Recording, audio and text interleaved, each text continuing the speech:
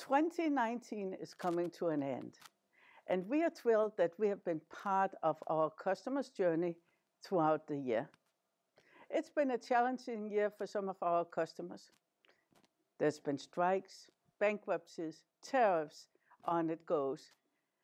We are honored that we have been part of our customers' journey, that we have helped our customers through the tough times and helped our customers succeed in the marketplace.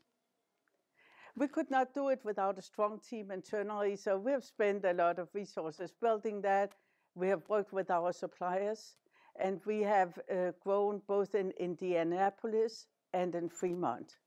I want to thank you for allowing us to be part of your journey this year and tell you we look forward to working with you in 2020.